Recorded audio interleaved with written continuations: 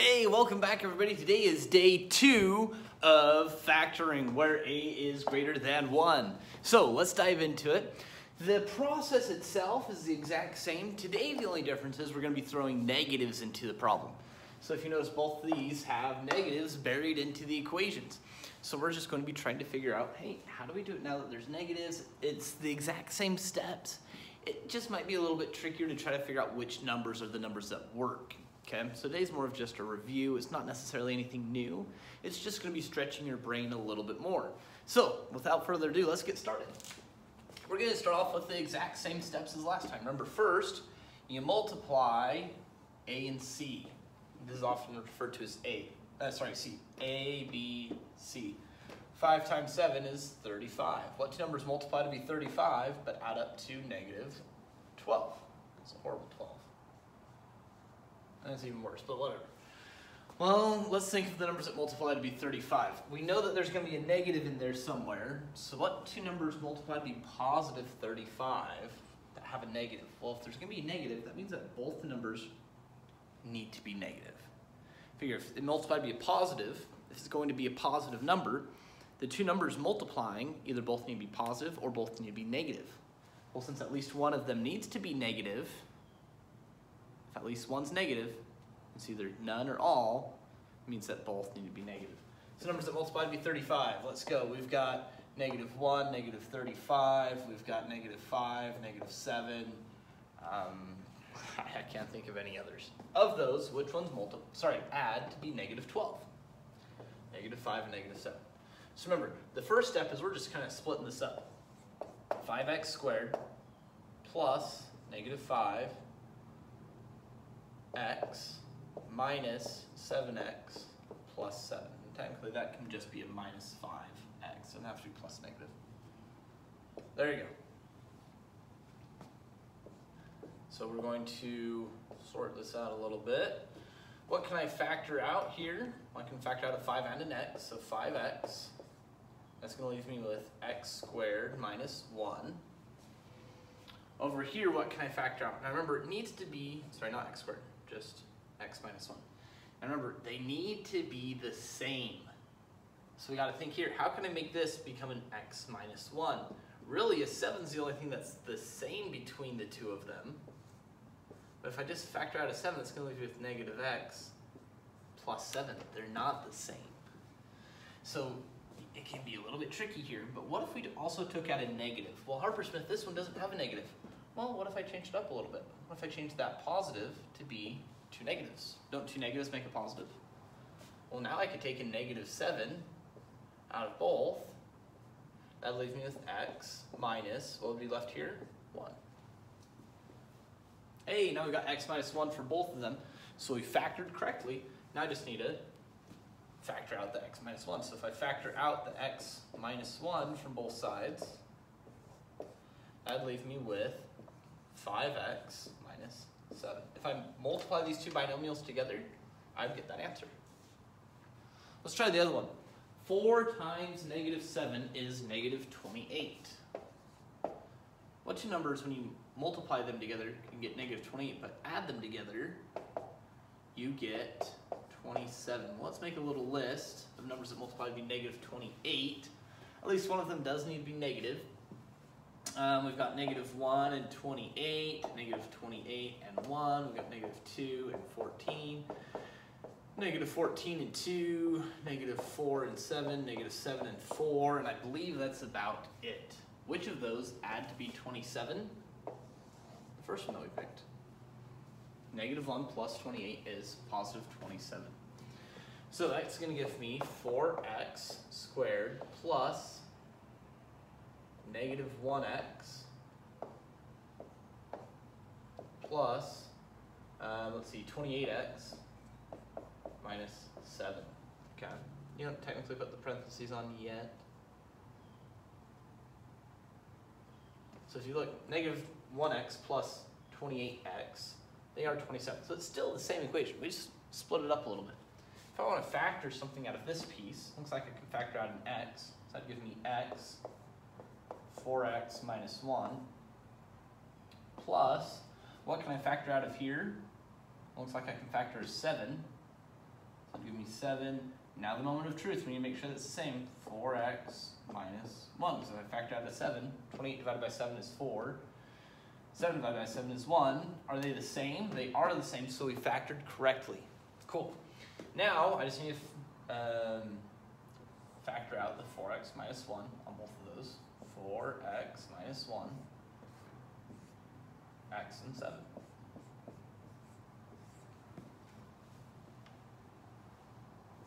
Here we go.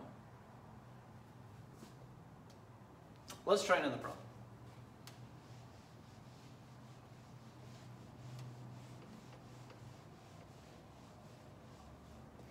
Here you go. We've got 5x squared minus 42x plus 49. Write that on your paper, please.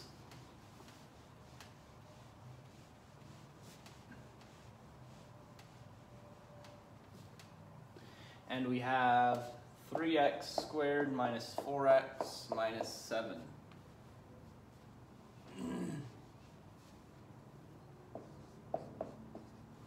Let's try these two. All right, so step 1, I'm going to multiply 5 and 49. That's going to give me 245. So I want to figure out what two numbers multiply 245, but add to be negative 42. Well, numbers that multiply to be a positive, let's try negative 1 and negative 245. And what's another couple that could work? Well, we know the 5 and the 49 work, 5 and 49, but those wouldn't add to be a negative number. So maybe negative 5 and negative 49. Maybe, let's see, not 49, that's divisible by 7. So what about negative 7 and negative 35? Ooh. What do those add up to? Negative 42. I think we found our two magic numbers. So let's do 5x minus 7x. So 5x squared minus 7x minus 35x plus 49. Okay. Well, can I factor anything here? Yeah, I can factor out an x. Sorry, no squares. Then here, what can I factor out? Looks like I can factor out a 7. But watch this, if I just factor out a 7, I'm going to be left with negative 5x plus 7. Remember, they've got to be the same. They're not the same, so we did something wrong. Or, maybe not that it was wrong, but there was an extra step we should have done. Well, if we need to make this become a negative 7, that means this number needs to be a negative. So what I'm going to do instead is, instead of it being a positive, I'm just going to change it to two negatives. Because don't two negatives make a positive? So it's still the same problem. Still the same signal.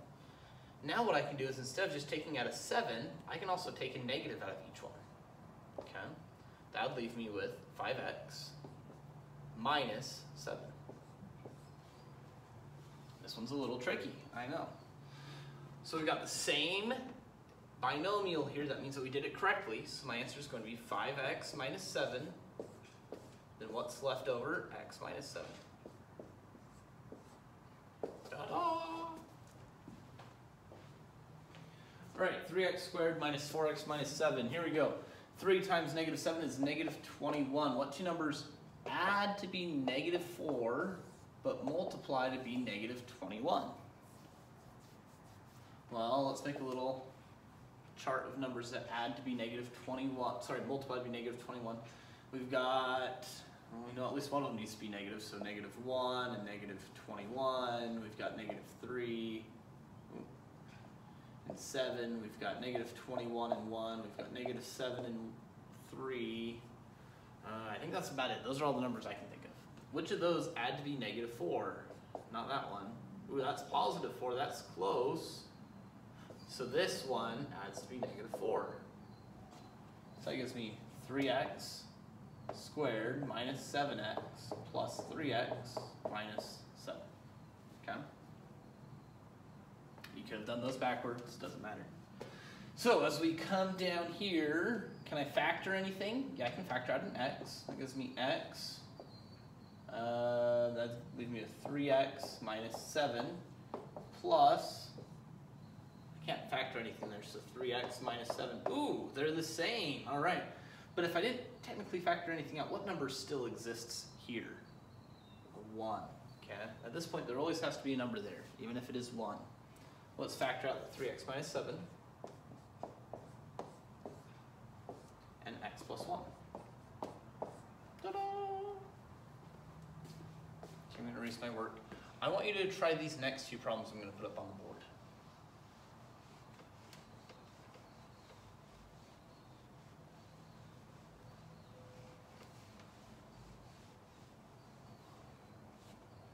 All right, so we've got 2x squared minus 5x minus 3. I'll give it a try. The other one I'm going to write over here while you get started.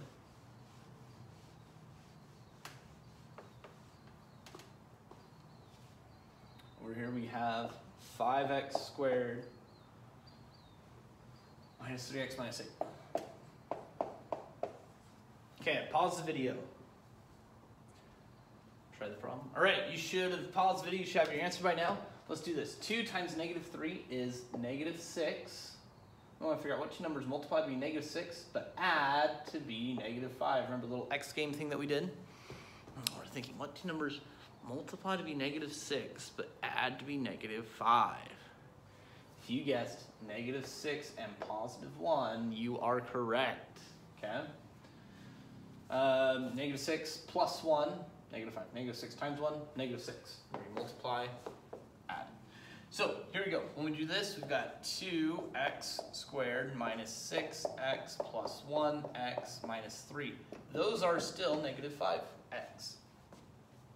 We now go through, can I factor anything out here? Ooh, it looks like I could factor out a 2 and an x. So that gives me 2x on the outside and x minus 3 on the inside.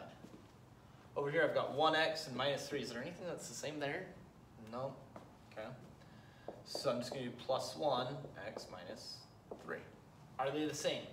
Yes. That's always a good sign. It means that we are so far doing everything correctly. So that's going to leave me with x minus 3